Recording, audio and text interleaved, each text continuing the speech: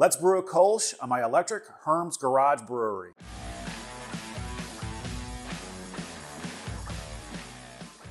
Hello everyone and welcome back to Just Home Brew.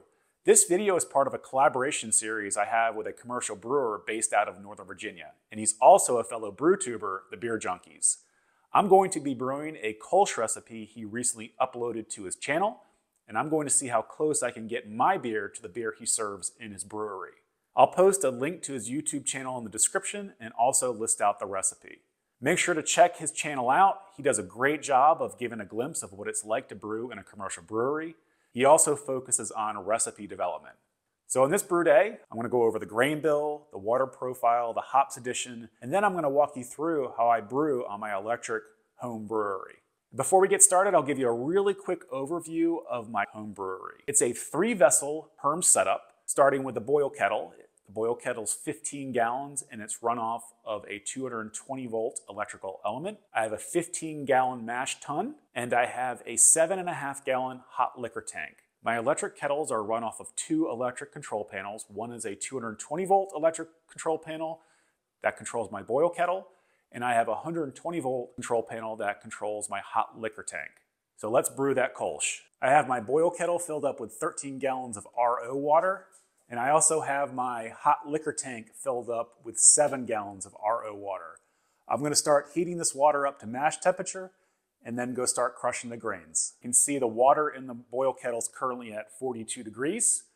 When I turn this on, I can see how many volts are going to my electrical element and how many amps are actually being pushed through the element as well. I currently have the Auber PID set to 159 degrees. Let's go ahead and bring it up to 160 for now. And at the same time, I'm going to turn on my hot liquor tank to bring this water up to a mash temperature. So this is controlled by a 120 watt element.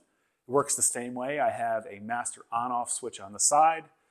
You can see the PID is telling me the water is currently set at 44 degrees. Not set, but that's what the temperature of the water is in my hot liquor tank. I'm going to go ahead and turn it on. It's the same layout as my 220 volt system.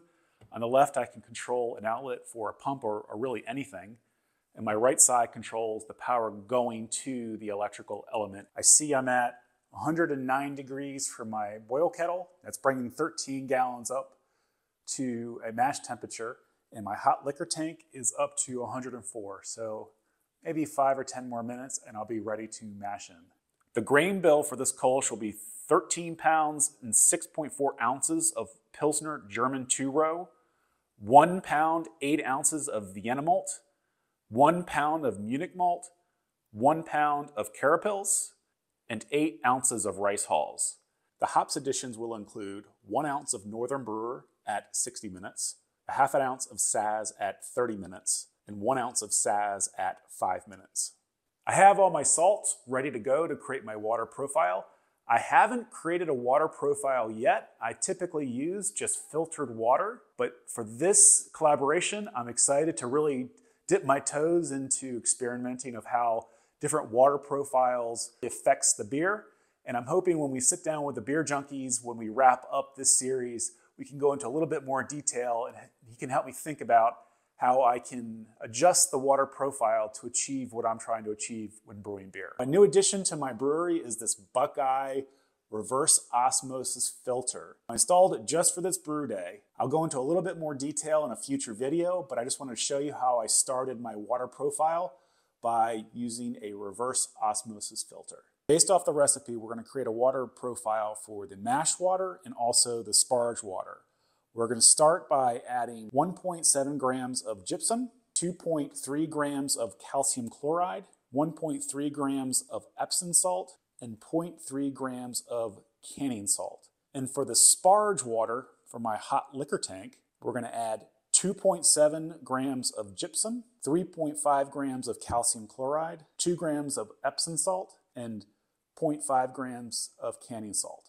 I added the salts in the boil kettle. I'm not sure if you're supposed to add it to the mash tun or the boil kettle. Next time I'm going to try the mash tun. I noticed when I was finished transferring all the water, there were some salts left over in the boil kettle. I had to lift the boil kettle up and dump the remaining water into the mash tun. Not a problem, but try that next time. So let's go ahead and start mashing in.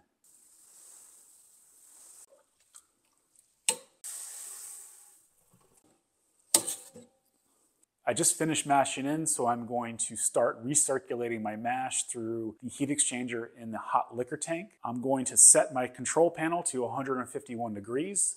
I'm going to recirculate for 60 minutes at this temperature.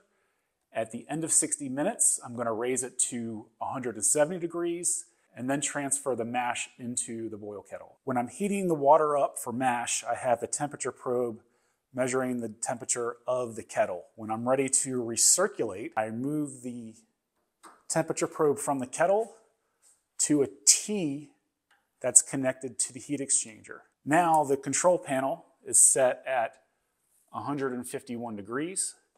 So when I start to recirculate my mash from my mash tun through my pump, it'll go through this heat exchanger inside my hot liquor tank.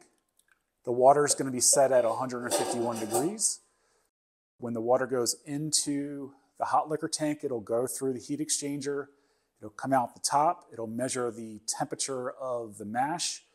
And if it's below 151 degrees, the temperature controller will heat up the coil inside. You can see it at the bottom of the hot liquor tank. It'll heat up that coil to raise the temperature, or if it's too warm, it'll turn the heater off, and then the mash will run back into the mash tun and recirculate through the grain. I use this kitchen strainer to sprinkle the return mash into the mash tun.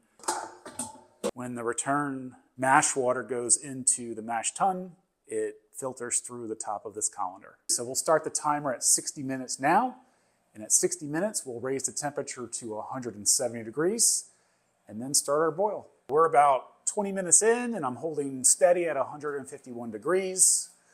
I'm continuing to recirculate through my mash tun, through the pump, back through the hot liquor tank, and back in the mash tun again. And when I start to batch sparge, I'll add the salts to the hot liquor tank, and then we will transfer it to the boil kettle for the boil.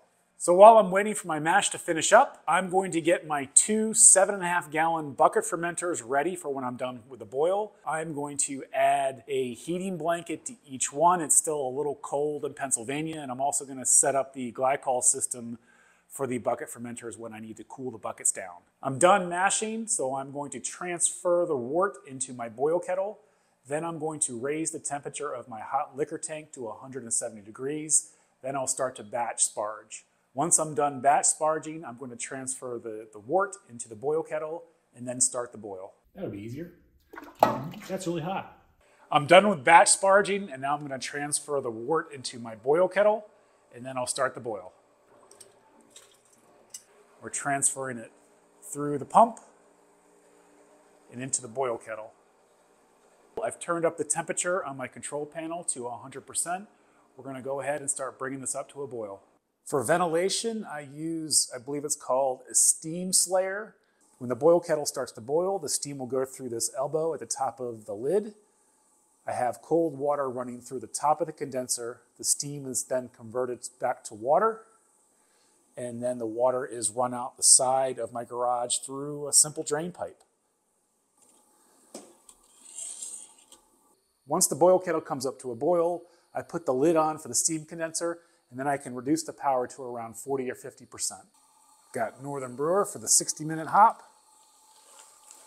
We are boiling at around 50% power.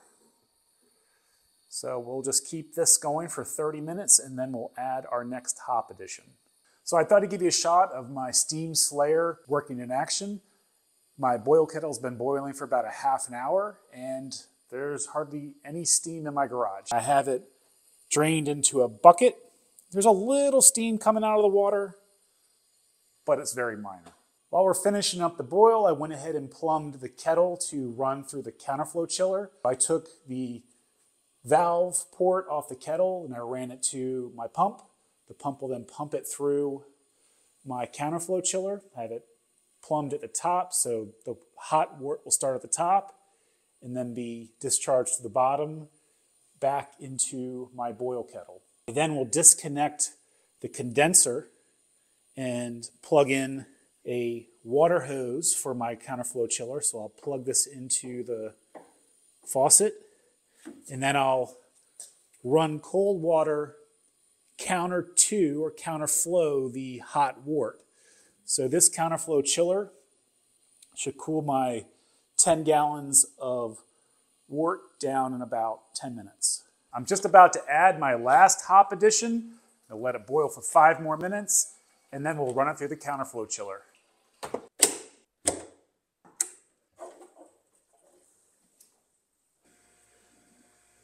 Now the boil's over, I have the counterflow working. I have the boil kettle hooked up to the pump, which is running hot wort through the counterflow chiller back into the boil kettle. We are currently at 177 degrees. This should be cooled down in about 10 minutes to about 70 degrees. It's been about 10 or 15 minutes, and as you can see, I'm just about at pitchy temperature, so as soon as that hits 70 degrees, I'm going to start transferring the wort into my 2 fermentation buckets. If you never used a whirlpool port before, this is what it looks like after you run your wort through this port. It creates a nice cone in the middle.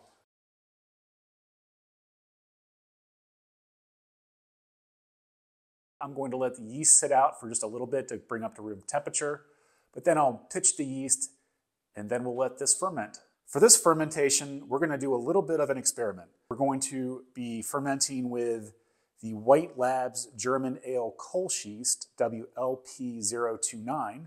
We're going to ferment this, I guess, for a week or 2 at 68 or 69 degrees. And for the second fermenter, we're going to try something a little different. We're going to be fermenting with the imperial yeast, Viking A44. I've never used this yeast before, but from what I heard, it's great and it ferments fast. And we're going to be fermenting at 75 degrees. So that's a wrap on this Kölsch brew day. I hope you enjoyed it. I hit all my numbers. I hit my starting gravity of 1.045. I think it's going to be a great beer. The only part of the day I was a little uncomfortable with was creating the water profile. This was the first time I worked with reverse osmosis water and adding salts to create the profile. But I feel confident after following the Beer Junkies instructions, this is going to be a great beer. Make sure to look out for an upcoming video. The Beer Junkie is going to send me beer from his brewery. I'm going to send him beer from this brew day, and we're going to compare the two. I'm really interested to see how close I can come to the beer he serves at his brewery. If you haven't already, maybe check out this video, or this one. See you next time. Cheers.